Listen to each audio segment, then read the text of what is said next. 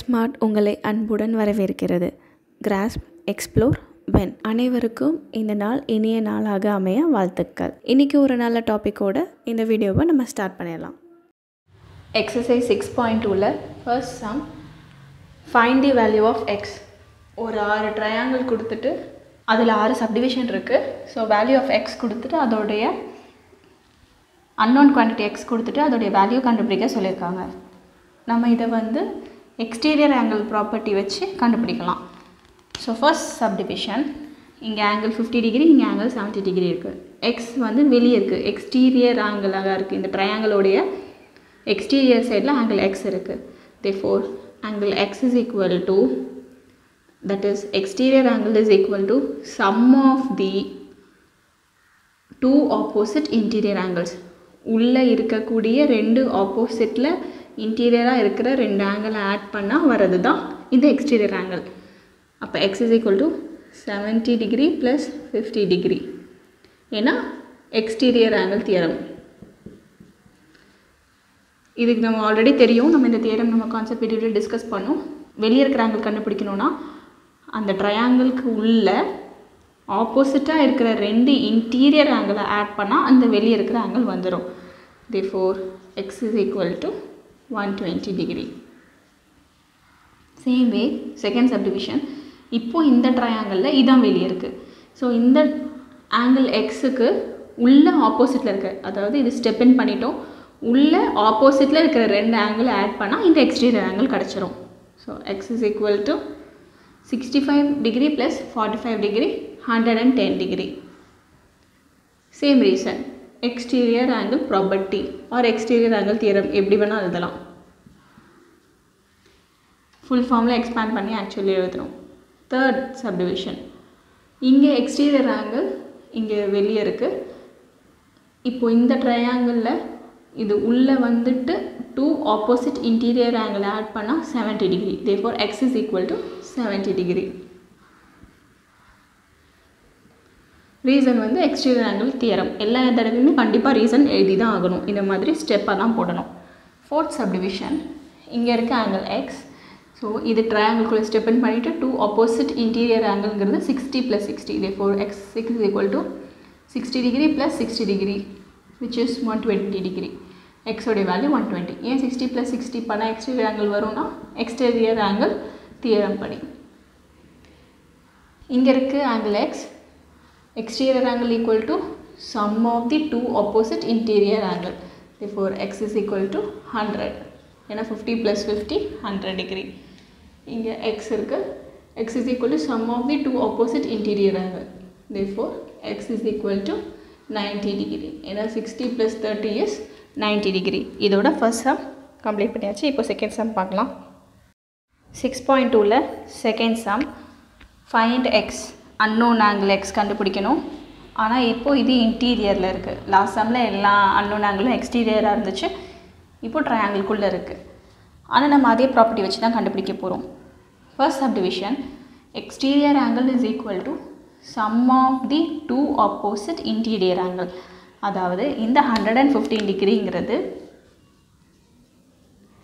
உள்ளே இருக்கிற இந்த 2 ஆங்கிளும் எக்ஸையும் 50யும் ப்ளஸ் பண்ணால் வரும். ஏன்னா exterior angle theorem. Exterior angle theorem படி வெளியே இருக்கிற ஆங்கிள்ங்கிறது உள்ளே ஸ்டெப் இன் பண்ணியாச்சு. இதுக்கு ஆப்போசிட்டாக இருக்கிற 2 ஆங்கிளையும் ஆட் பண்ணால் வெளியே இருக்கிற ஆங்கிள் வரும். அதனால் அந்த ப்ராப்பர்ட்டி படி ஸ்டேட்மெண்ட் எழுதிட்டோம். இப்போ +50 ஈக்குவல் டு தாண்டி போகும்போது -50 ஆகும். Therefore X is equal to 115 - 50 degree. Subtract பண்ணால் 65. x is equal to 65 degree. இதே சேம் ரூல்ஸ் தான் இங்கேயும். ஷார்ட்டாக சொன்னோன்னா உள்ளே இருக்கிற ஒரு ஆங்கிள் கண்டுபிடிக்கணும், ஒரு இன்டீரியர் ஆங்கிள் கண்டுபிடிக்கணும்னா எக்ஸ்டீரியர் ஆங்கிள் -1 ஆஃப் அந்த உள்ளே இருக்கிற இன்னொரு இன்டீரியர் ஆங்கிளை சப்ராக்ட் பண்ணால் இந்த உள்ளே இருக்கிற இன்னொரு இன்டீரியர் ஆங்கிள் தெரிஞ்சிடும். ஐ ரிப்பீட், உள்ளே இருக்கிற ஒரு அன்னோன் இன்டீரியர் ஆங்கிள் கண்டுபிடிக்கிறதுக்கு exterior angle -1 of the opposite interior angle. ஒரு ஆப்போசிட் இன்டீரியர் ஆங்கிள் தெரியல அப்படின்னு சொன்னால் வெளியே இருக்கிற ஆங்கிள் எக்ஸ்டீரியர் ஆங்கிளை மைனஸ் பண்ணணும். எதோடனா உள்ளே இருக்கிற இன்னொரு ஆப்போசிட் இன்டீரியர் ஆங்கிளால். இப்போது இந்த சம் இந்த சம்லேயும் எக்ஸ்டீரியர் ஆங்கிள் 100 வெளியே இருக்குது. இது ரெண்டுத்தையும் ஆட் பண்ணால் 100 வந்துடும். அதாவது 70 + x = 100. ஏன்னா ரீசன் வந்து எக்ஸ்டீரியர் ஆங்கிள் தியரம் படி. +70 = தாண்டி போகும்போது -70 ஆகும். therefore x = 30.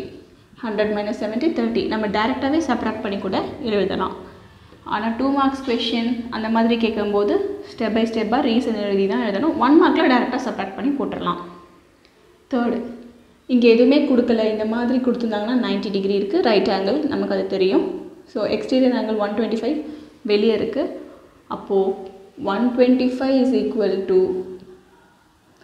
x + 90. ஏன்னா எக்ஸ்டீரியர் ஆங்கிள்ங்கிறது உள்ளே இருக்கிற 2 இன்டீரியர் ஆங்கிளை சம் பண்ணால் கிடைக்கிறது. +90 = தாண்டி வரும்போது -90 ஆகும்.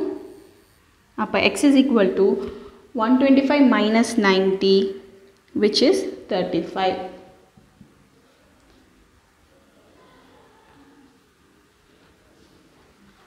Fourth subdivision.